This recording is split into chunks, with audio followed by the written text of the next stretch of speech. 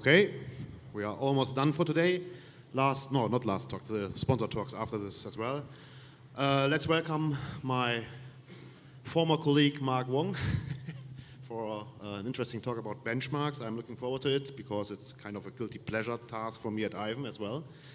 So let's go. All right, thank you. So hello, my name is Mark Wong. I contribute to various areas of the community. I work for EDB, and today I'll give this introduction to fair use TPC benchmarking kits. There once was a time where I got to work for a TPC member company and publish benchmark results. And shortly after that, I got to evaluate open source software under various TPC workloads. So my goal for this hour is to see if I can help folks understand, have a basic understanding of TPC benchmarks and how they were intended to be run, because I think that helps figure out how to use these workloads to do performance testing. So I'll go over what a TPC benchmark looks like and lightly review just some of them, the C, E, H, and DS, if you've heard of them. And because the TPC specifications are copyrighted materials and the rights to publish your results are, you need to pay for the rights to publish your results. It's important to talk a little bit about fair use. And the spoiler for that is that we're not going to be talking about using these for competitive marketing, but instead for doing system characterization research. I'll give some examples of that a little later. The other thing I'll go over is because the TPC releases these benchmark specifications, or just the specifications, they don't provide, for the most part, code that you can run these out of the box yourselves. It is expected that people put together their own implementations, but to get started, it would likely be easier to find one of these open source implementations out there. There are closed source ones too, and many projects have their own specific to their project type of implementations. So I'll primarily use these ancient OSDL test kits that I got to participate and help developing. A lot of the concepts here aren't really specific to these individual test kits. If folks are more comfortable or more familiar with using something like Benchbase or HammerDB or any other one, if someone wants to shout one out later, I hope that all the things I go over here will still apply to everything else. So a brief note about the TPC, the Transaction Processing Performance Council, more commonly known as the TPC, was formed by a bunch of database system vendors, systems manufacturers, storage, operating systems, database management systems. They got together to agree on what is a good benchmark and to create an arena that they could fairly compete with each other in. I don't suppose there are any TPC members in the audience today. All right, so no one to keep me honest. So just a couple of links, and I'll be sure to get these slides up on the conference site as soon as I can. There are a fair number of members, so I'm just going to put up this link here if people want to look at them later.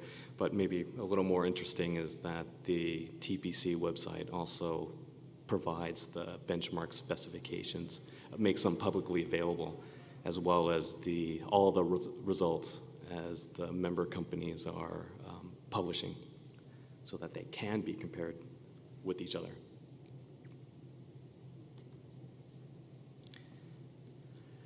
I'm gonna start by describing the TPC, what a benchmark result looks like a little bit before going over what each individual benchmark actually is, what they're actually representing. The results more or less apply to all the benchmarks, or the way one would look over a result is, in my opinion, pretty similar. So these results that get published all have what they will call a primary metric, a number. This number will mean something like the number of transactions per minute, per second, depending on what the benchmark is, or number of queries per hour. But a minor note that I'll explain a little bit later is that these are actually not all the database transactions that are running on the system throughout the benchmark. The other thing that these results show is the price of the system under test, so that you can look at a little bit of the economics of the system, I suppose. And the pricing is not just the cost of the system itself, but the hardware, which must be available for purchase, is going to come with at least 3 years of support, as well as all the software that's being used in the benchmark. All the software must also come with at least 3 years of commercial support for whatever it is, open source or not.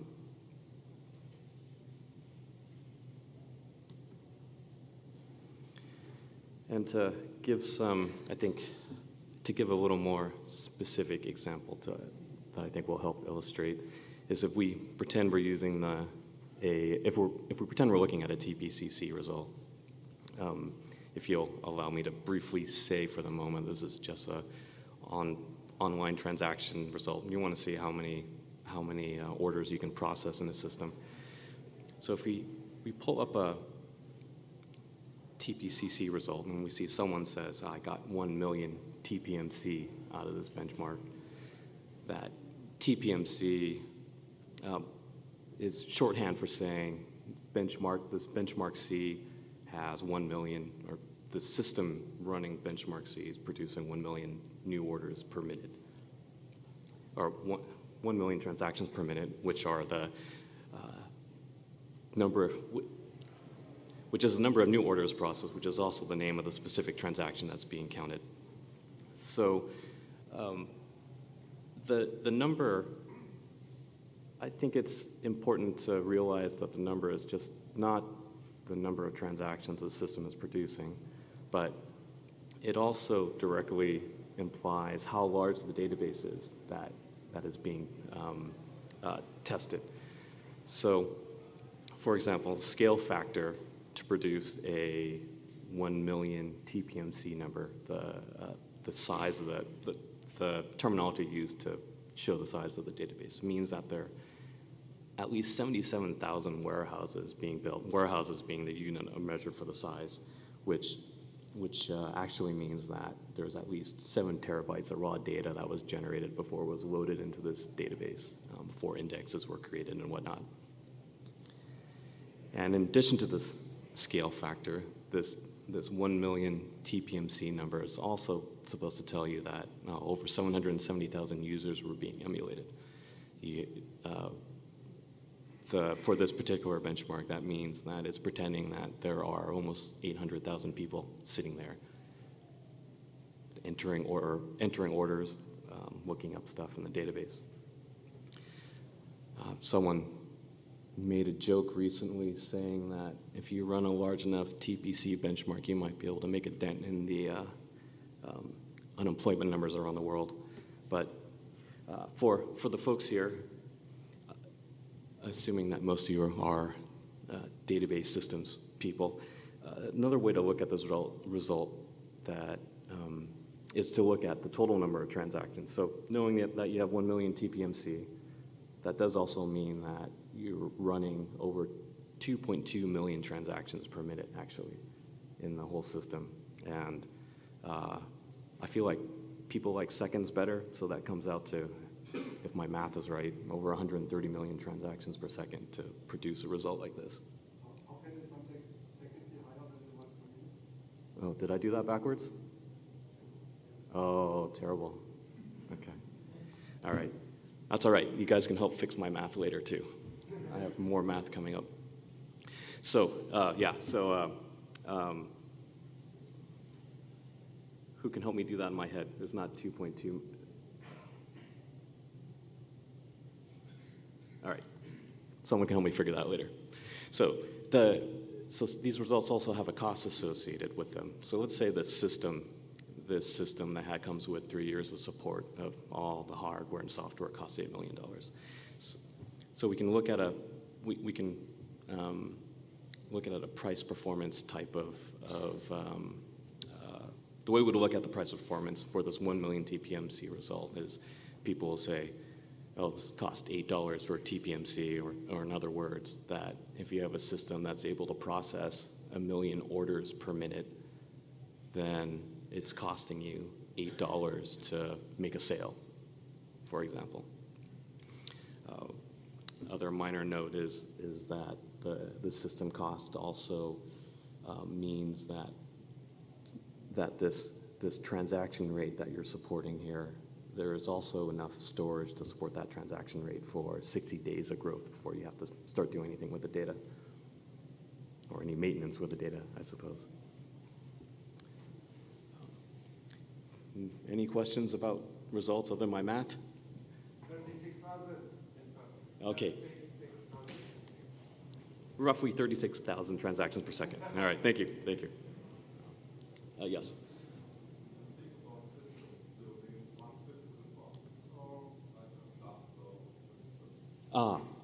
That is both. The short answer is both. So the question was whether, when we're talking about the system under test, is whether it's a single system or a cluster or whatnot. So yeah, it is whatever system it is that you're going to put together.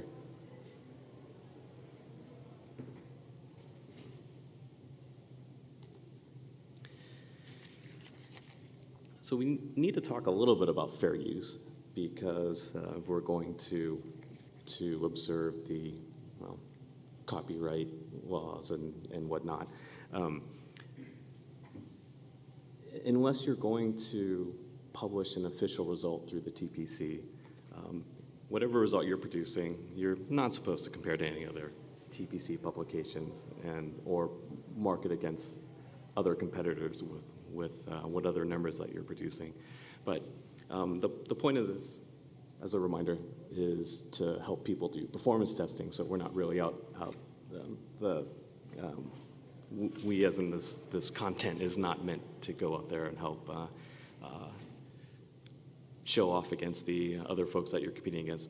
But what fair use does allow is for us to use the materials to do research. And the type of research I think I'd like to believe that most of us are interested in is characterizing how well our system is performing, how well Postgres is performing, whatever extensions and other components that you're using with the database system. So a couple obvious things to do would be to test patches, to study the behavior of how well the system performs if you're tuning the operating system or tuning the database system. And the other part of the other part that makes fair use okay is I had actually a little bit of a hard time how to phrase this. It's not that we necessarily have to ignore auditing the system. When saying auditing here really means paying for like a third-party independent auditor to make sure you didn't cheat, kind of thing. But it is, I think it is kind of nice to do some level. You may want to do some level of auditing to make sure that you are running the workload the way that you intended to. When we're studying the system, I don't think we really need to care too much about pricing, how much it's costing, well, other than your own budget of putting the system together. It's not important to have to use a commercially available, or not commercially available, but some system that is current on the shelf that you can purchase, or even software that's necessarily coming with support. You may be testing things that are in development, not yet out yet, kind of things. My last comment here about rules that make the workload harder to run. The specifications do say things like you have to run things in a particular way. I'll have some, I think, better examples later on. Any questions about fair use? Yes. Maybe you can repeat that. So does that mean we can use it to test our own environment, like Postgres 9.5 to 9.6 to 9.7 to 10? Oh yeah, that's fine. Back? Yeah, I think that I can kind of understand that specific example. Someone might argue that you're competing against previous versions, but I think that falls under you're studying how things have changed over time. But yeah.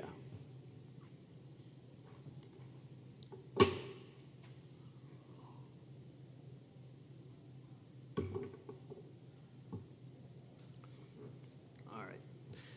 So I'll start describing some of these benchmarks that I picked out a little bit. I grouped these up into two general categories. The C and the E are two types of online transaction processing, OLTP benchmarks. So they're primarily mixtures of read-only and update transactions and run at an intensive rate.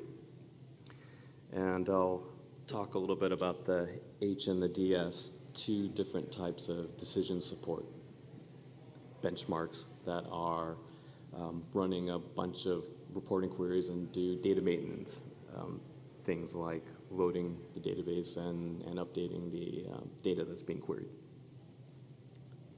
So in my opinion, comparing these OLTP to the DSS benchmarks, I feel like the OLTP ones are harder to run but easier to look at, whereas I feel like the decision support ones are easy to run and harder to look at.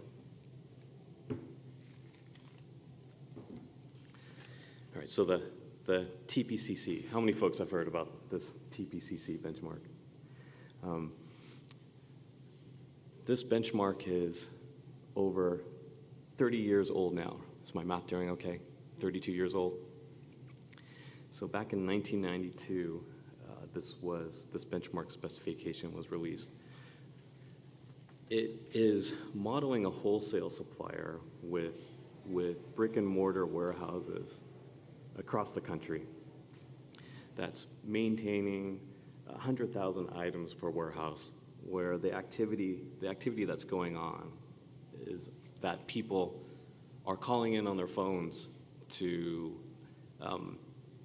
purchase parts, to ask where my part is, figure out what's going on, or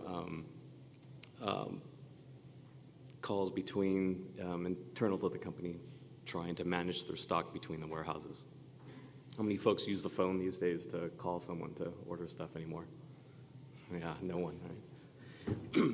So the system that this is modeling is more or less a traditional 3-tier client-server workload, not workload, sorry, client-server model. The database, I think, is self-explanatory for this crowd. So you got your database with all the data in it there. And then on the second tier, you have what is called a client in TPCC terminology. That's really what they're calling either a transaction manager that's doing connection pooling, and you may or may not choose to run your application logic on the second tier versus in the database. And the terminal is what it sounds like to those of us who have been around back then with the old green screen terminals. It's actually supposed to represent a physical little CRT of someone sitting there typing in stuff into the system. So pretty simple systems model. The specific rules in this benchmark that I think are interesting to note, because when you're deciding whether does it really matter if I run this thing the way that was intended to be run, or do I make my life easier in making it simpler, or or knowing that there are certain aspects of how this benchmark is run doesn't really stress what you're doing. So why make things harder for yourself? So the first part is relating to the scale factor, deciding how big the system, how big the, well, sorry, I think I have this a little out of order. Needed to decide how big of the database that you want to run. The metric, the way that you're supposed to run this benchmark is that if you have some idea, and it might be a little bit of an iterative process here, if you have some idea of what the throughput you're expecting to get, you're supposed to run you're supposed to build the database to be the size that's appropriate for the throughput that you're expecting to get. But you may decide that the sizing and the correlation between the sizing and the throughput is not important to your testing needs. 100 warehouses is roughly 10 megabytes of data. The scaling is pretty linear in this benchmark. If you want a terabyte of data, multiply the warehouses by roughly that amount, or less, depending on how you want to go. The way that you drive this benchmark is also tied such that you're supposed to emulate 10 users per warehouse that you're loading into this database. There are only 5 transactions in this benchmark that are run at different percentages, depending on how heavy you want the read-write versus read-only workloads. You could adjust the percentages of the percentages of each transaction that you want to run to alter the workload to meet your needs.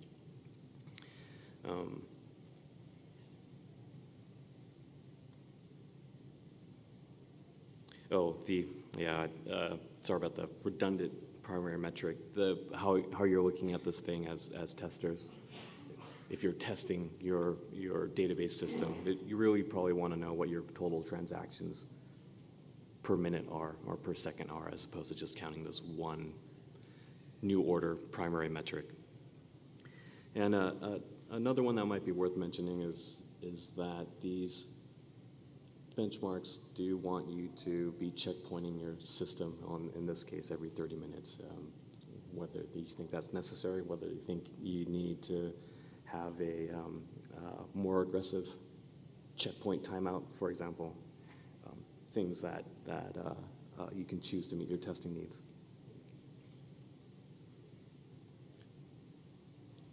Any question about the C before we go into some examples?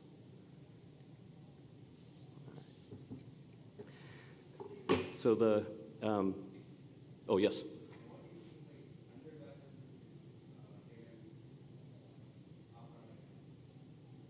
Oh, I'm sorry, I didn't catch that.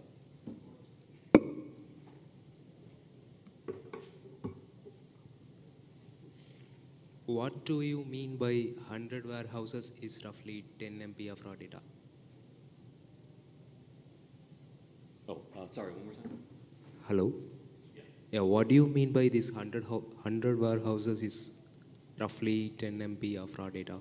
Okay. So the raw data is the raw text that gets generated before you load the database. But if you're going to build 100 warehouses to load, that's going to generate 10 megabytes of raw data. If you wanted to generate a terabyte, okay, I might need some math help. If you generate 1,000 warehouses of data for 1,000 warehouses, you're going to produce about a terabyte of data. 10,000 warehouses will produce a terabyte of data. So this is when we are doing benchmark. This we have to consider the data size.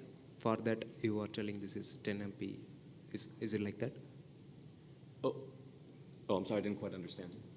Is it like this 10 MB when it is comparing to when we are doing this benchmark, this 10 MB of raw data we will use? Is it like that? Oh, I'm not sure what you mean by the size of the database being like being compared to? I mean, we are loading this 10 MB of raw data into an Yes. DB, right, as Right. part of benchmarking. Right. So it is like, is it like, and you are telling like if it is 1,000 warehouses, it is like 10 into 10 GB of data. Is it? Is it? Is it linear? Are you asking if the scale is linear with how many warehouses you build, with how much data is? I can get. I couldn't get. Could you please, pardon? Oh, so I think, I'm not sure if I'm understanding right, but I think you're asking if you generate 100 warehouses, data for 100 warehouses, it's 10 megabytes of data. If you build, the scaling is linear, so if you were to build data for 1,000 warehouses, it would be 10 times more data. Is that what you were trying to ask? No, I couldn't understand that. Oh. What you have there may have mentioned like 100 warehouses is roughly 10 MB of raw data. Is it mean like 100 MB is divided by 100 is equal to 10 KB of data? Oh, Sorry, didn't get that.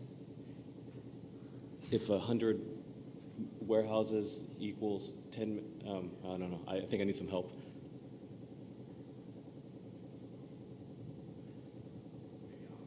Oh, okay.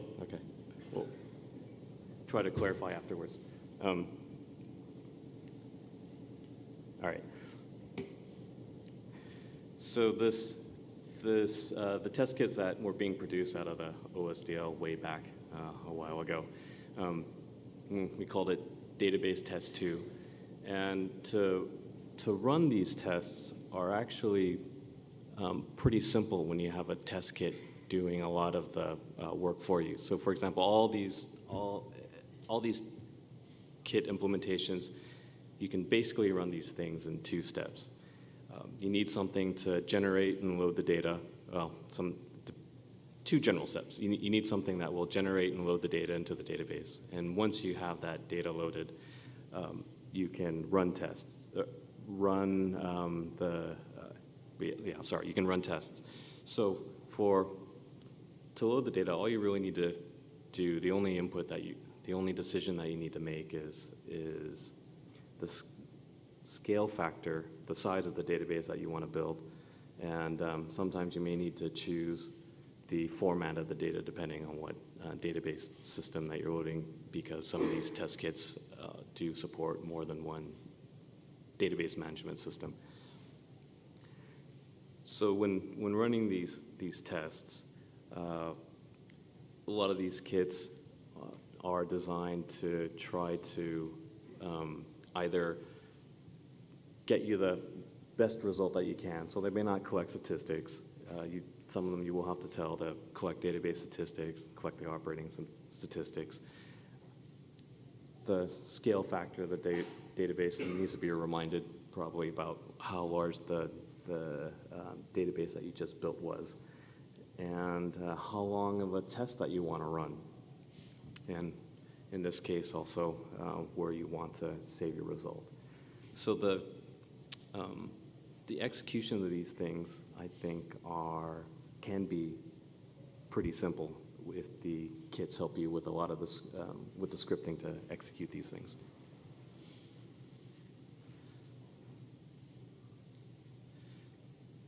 But, backwards. But it's also worth noting, going over some of the data that a lot of these test kits produce. Because when you're looking at the metric tells you how well the system performed, but it doesn't really tell you how well the system is actually behaving. So with the TPCC, it's pretty straightforward, I think, or it fits on a screen pretty well. You have 5 transactions, the delivery, new order, order status, payment, and stock level. The percentage is the mix of the transactions, showing you how many of them had actually, what percentage of all the transactions they actually are composed of these particular transactions. The specification does tell you that these need to be fixed percentages, but if you are trying to alter the behavior of the workload to help stress the system that in the way that you want, you may want something like the delivery workload, a more read-only workload to execute more often. So these are ways of verifying that. And in addition to that, many of these kits should also be telling you what the average response time is of the transactions, or I think latency is another popular term to use for the transaction execution time. What the 90th percentile of the response time is, and then other basic metrics like the actual total number of times the transaction ran. And another thing particular to the C is that this new order transaction is supposed to induce a rollback 1% of the time to keep things interesting on the system.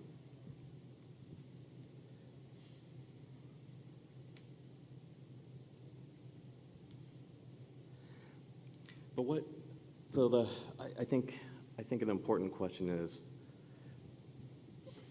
the metric that these benchmarks are producing. Is it really a good result or not? And the only way to really answer that is to look at how to take a look at the system behavior and reviewing things like the response times for the transactions. So here's an example of a terrible result for this particular kind of workload. These TPC benchmarks are designed, the OLTP ones are designed such that you should see some good regular behavior. So when you see a chart like this, which is charting the transaction rate over time for, this one is just showing the new order transaction. But over the course of the 2 hours on the bottom, this transaction rate jumps up to almost 1 million transactions per minute. It's fluctuating almost 10,000 transactions every couple minutes. At one point in the middle, for some mysterious reason, I say mysterious because this isn't something where I went in to kill the system just for kicks to generate a bad chart. This is an example of a poorly tuned database system such that the transaction rate is just all over the place. It never even recovers back up to 1 million transactions per minute towards the end. So if you see something like this, sure, you can average the number, and the average of that number comes out to that 700,000 transactions per minute on the previous slide.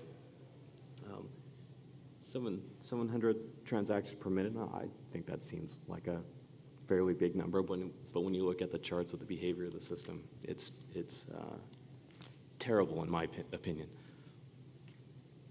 Okay, got to pick up the pace.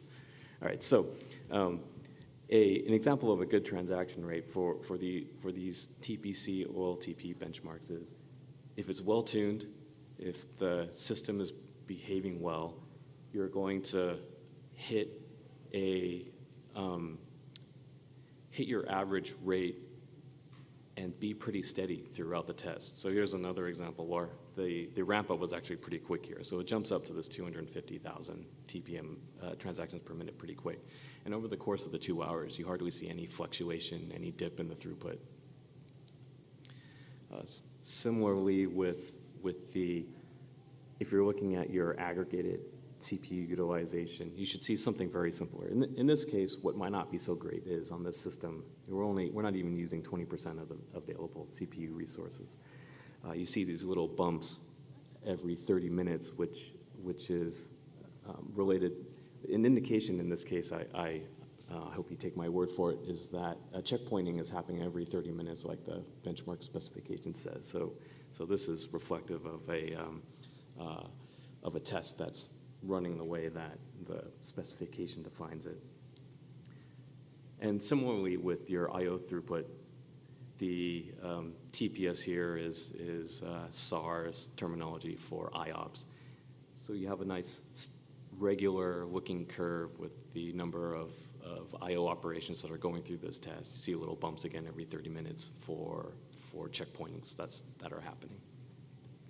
So one definition of a good result is that the workload, the system behavior is producing smooth or regular looking transaction rates, processor utilization. Since these benchmark specifications are designed to simulate peak loads on the system, if you want to size your system so that you're using it as full as possible, you want to see your processors mostly utilized, and you want to size your storage to be able to support the transaction rates to use up your processing resources. So some of the rules, talking about some examples of some of the rules that you may consider breaking, if you will, where you put your application logic for the benchmark, adjusting the transaction mix to see a different mix of read and write operations. I think I glossed over the thinking and keying time earlier, where since this particular benchmark is simulating people, well, if you don't want to simulate people these days, you can pretend that they don't have to think about what they're going to do next and how much time it takes for them to input data into the system to look up orders and whatnot. Other things that some of these kits can do for you is do partitioning, whether it be horizontal or vertical, sharding across multiple systems or whatnot. Similarly, some of these kits will let you partition how the database is driven. You could build out a full, database across 10 systems and decide to just drive one of them at a time.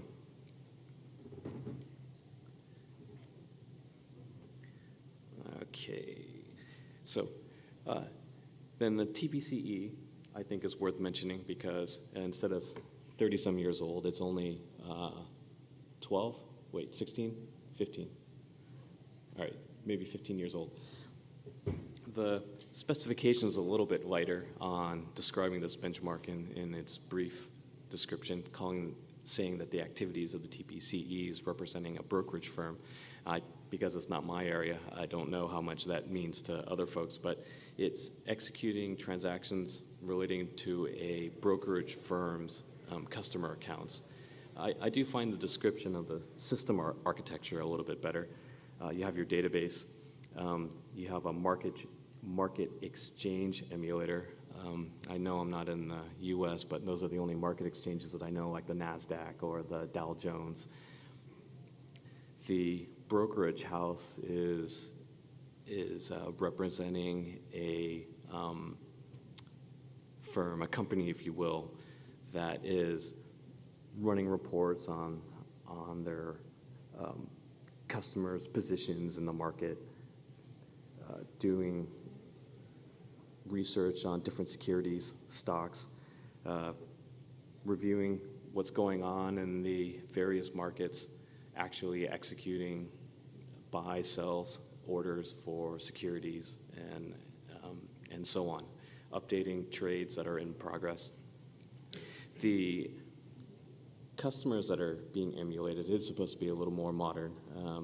They're emulating the activities of people at their workstations in the brokerage firm, or people out having a coffee, ordering stocks while they're taking a break, whether they're on a hike, at home on their laptop. So they're trying to be a little, they've modernized a little bit. So in this case, the TPCE rules are actually in some ways more complicated, in some ways simpler than the TPCC. The database size is supposed to be determined by the number of customers that you're expecting to have looking up securities, ordering trades and whatnot. There are 11 instead of 5 transactions, all again at predefined transaction rates. Similar to the C, the primary metric is the number of trade result transactions that actually get executed. The trade results transaction is what's doing the buy-sell orders for securities. Unlike the C, instead of limiting to what the transaction rate is, depending on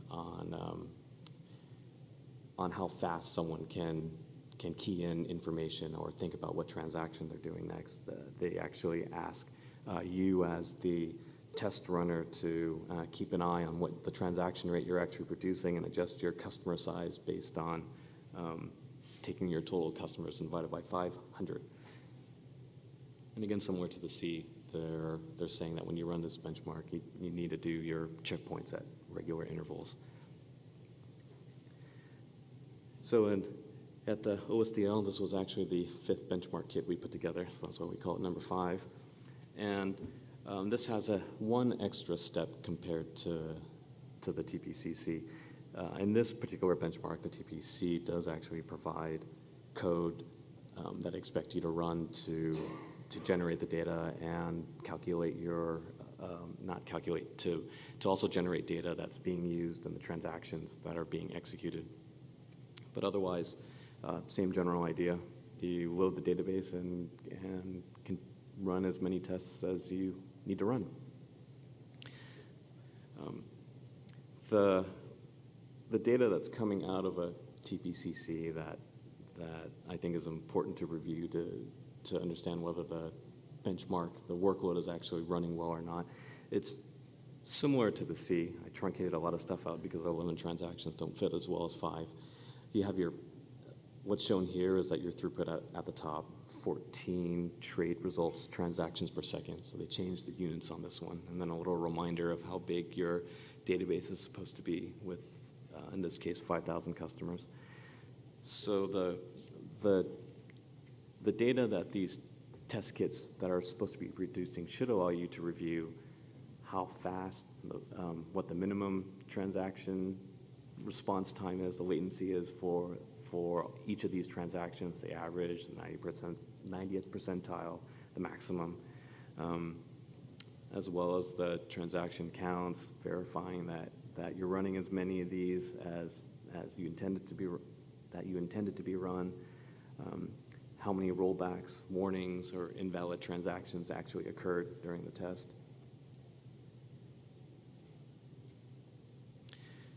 So similar to the TPCC, the considerations of whether the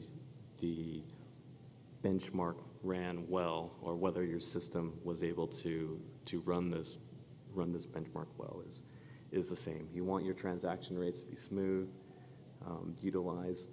You probably want, if you're simulating your peak loads, you want to see that your processes are mostly utilized and that your storage is able to keep up. The showing charts is going to be, I felt it going to be a little too repetitive, so I skipped those for the E. And because I think that this particular benchmark is a little bit easier to run. The other things people do to alter the workload is to actually make it slower because these customers that you're emulating are running as fast as they can. The reason for slowing it down is to meet the limitations of meeting your transaction rate to customer restrictions as defined by the spec if you chose to follow it. One bit of warning though is when you start altering the transaction mix, I think I phrased this a little funny up here, is that the TPC code that is provided does validate the data coming back. So different transaction mixes may produce some funny results where you'll get warnings or invalid transactions coming up. So I think another thing to consider is, well, these are both OLTP benchmarks. Do I really care which one I run? Do I need to run both?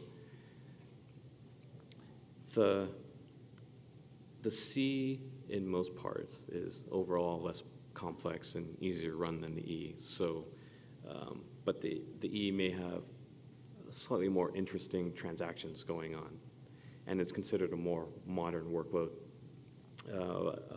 A possible significant factor is that if you're running these benchmarks to spec, the E does need about, I'm going to be hand wavy here, half to a quarter of the amount of storage that you would need to run as C. So that could be a significant decision factor in how much you can spend to run tests. I'm going to have to pick up the pace for these last couple. The TPC-H is a benchmark that was released in 1999. It is intended to represent any industry that's managing, selling, distributing products worldwide. It has a list of a series of 22 queries, ad hoc nature. They're providing answers to business questions such as the effects of how items are priced, promotions that are run, looking at supply and demand, profit and revenue management, even a little bit of customer satisfaction studies, studying the market share, shipping of the products that have been moving around. So these decision support benchmarks have three basic parts. When you're running this benchmark, part of the benchmark itself is loading the database. How long does it take to load data? How long does it take to build indexes, do any analysis, statistics building? Then that's immediately followed by running what is called a performance test, which is composed of a power test that is testing how fast it can run individual queries one at a time, and also doing your data refresh as a separate step. The data refresh streams are composed of expiring data, loading new data, refreshing statistics, and any other data maintenance that may go through that. Then there's a throughput test that is running multiple simultaneous power tests that is going to stress the system and how much data it can go through. So going really fast, so this benchmark, you are supposed to run everything from the load to the throughput each time. The scale factor of these tests is representing the amount of data that you're loading into it. The benchmark does only recognize, well, if you're going to do an official publication, only recognize certain sizes anywhere from 1 gigabyte up to 100 terabytes. Another thing that's sort of funny, I'm going to start skipping things here, so slides will be up later. The things that I think are worth mentioning that in this particular benchmark, because of the various rules that I'm going to have to gloss over, you're only allowed to build indexes on certain columns. You can't rewrite any of the queries. And the primary metric here, the queries per hour, is based on, funny enough, just the power test, how well the power test and the throughput test runs.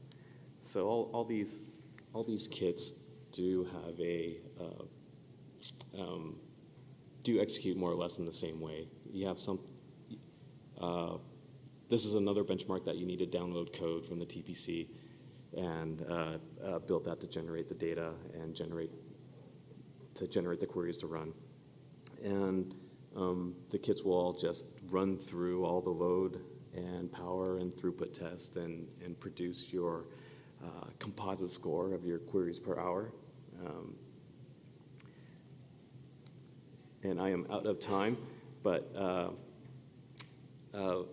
I'm going to try to end really quickly and say that one of the things that people do also is that instead of running that huge amount of load, power, throughput test, that they'll they are looking at specific queries. So some of these test kits do allow you to just load the data, so you can have the data loaded, test individual queries to see how well your planner does in executing some of these complex plans. And before I get cut off here, I want to mention that the DS is more or less the same thing, except for it's doing everything with a star schema and snowflake schema, but otherwise there are a lot of similarities. Thank you. Sorry for not going fast enough, and I hope you enjoyed the rest of the conference.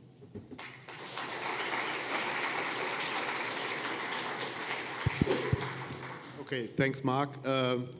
We make it strict because we have to rebuild the room, so I would like to ask you to leave so that the hotel employees can just build everything for the large room, and we will be back here in 10 minutes. Thanks.